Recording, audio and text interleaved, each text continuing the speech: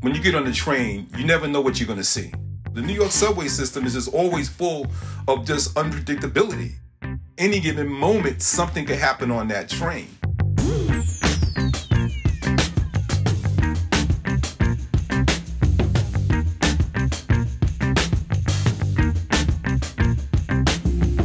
One of the elements that I look for in creating images are reflections of love, joy, and family. Because when I grew up in South Brooklyn, I saw that on a regular. And as time went on, it started to be absent. The 1960s and 1970s, we had an heroin epidemic. Then later on, we had the AIDS epidemic, the crack epidemic. You know, it was a lot of destruction, mass incarceration. So a lot of the images I was seeing on the nightly news, they weren't favorable images. I had to work with great zeal to get out there and use my camera as a weapon to combat a lot of that negativity. I was greatly inspired by W.E.B. Du Bois and his Negro exhibition in the 1900s, and the whole idea of showing Black Americans in a dignified way to a larger world to create a counter narrative to negative imagery that we were seeing. It was something magical about the subway. You might step into a train station, and as you're waiting for the train, all of a sudden on a Monday morning, this train comes in and it looks like an art show. And you're like amazed because you're seeing this incredible graffiti.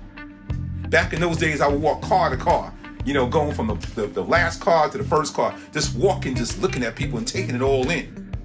I looked for the fathers and the mothers and the twins and the best friends. To my left and right, everywhere was an image. Photographing on the subway was definitely an advantage for a street photographer, because if I approach someone on the street and try to introduce myself, they might say, I don't have the time. But in the subway now, for the most part, it was stagnant, where you have time to engage a person.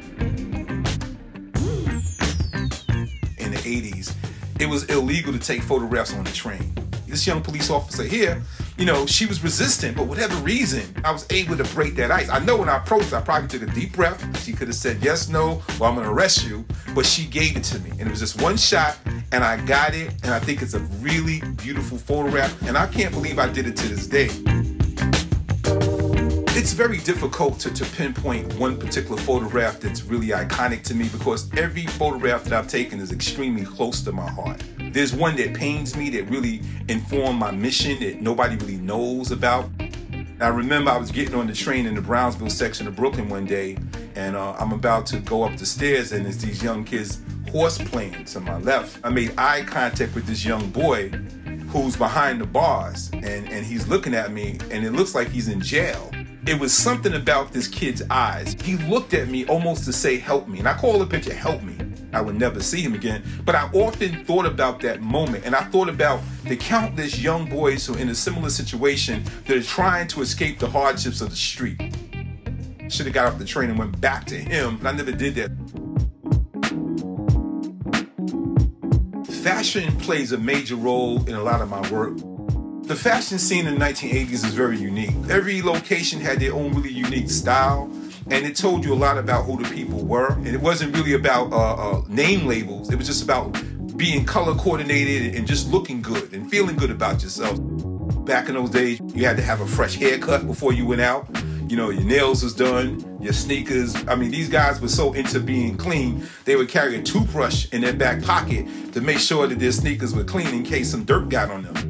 The fly girl is that alpha female who got swag and style and confidence. She might wear the big earrings, she got the fresh hairdo, her nails is done. Before she steps out the house, she's 100%. That was all a part of your persona back then, especially in a time when people weren't driving. You know, so your presentation now was yourself. When I think about Black joy, I go back to the 80s. It was all around me. Everywhere I went, it was just there. Another very important photograph of mine, it's a black and white image. It's a spontaneous moment. It's a couple that's in love with each other. And as I stated earlier, I look for love. And I look in front of me and I see this couple. And I'm anticipating a moment. I lift my camera and boom, they kiss each other. And I was just praying I got it right, because I wasn't expecting them doing any shooting like that. The bars is there, producing like almost like an obstacle. But I was able to lift it and get it right and just get that one frame before she departed. Revisiting the photograph of the 3 young guys on the train. It's an afternoon and the trains are quite empty because it's after the rush hour. I'm traveling car to car now, looking for subject matter. As I'm looking at them, I'm making sure my camera's set right. I'm looking at the light. I'm setting up everything in my head before I approach them. So when I roll up to the young brothers, I recognize their greatness. I'm introducing myself, and we're speaking about life and the importance of education and the future and things of that nature. Because when I look back at the young kid behind the bars, you know, who I didn't reach, it was more important to get to have a relationship than to get the photograph. The photograph became evidence of the conversations. In this time of COVID and social distancing and mask wearing, I'm using my work as a reminder of how life was before COVID. You know, I want people to see joy and communications and connection, something we don't really see now. I want to show the world that this is the African American community and this is how we live. And unlike what you might have heard, there are problems, but I want to show you another side.